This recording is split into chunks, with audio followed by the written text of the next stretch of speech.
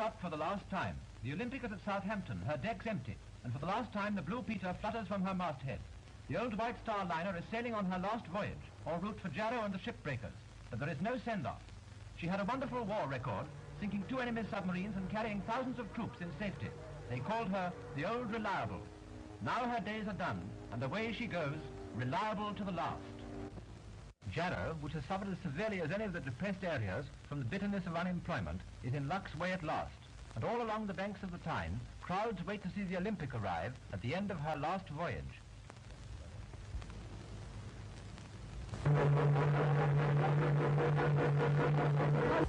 The 46,000-ton liner is on her way to the shipbreaking yard and brings 18 months' work and £100,000 in wages to the hard-hit town. So the tragedy of the Olympic's last trip becomes a journey of good omen for the Tynesider.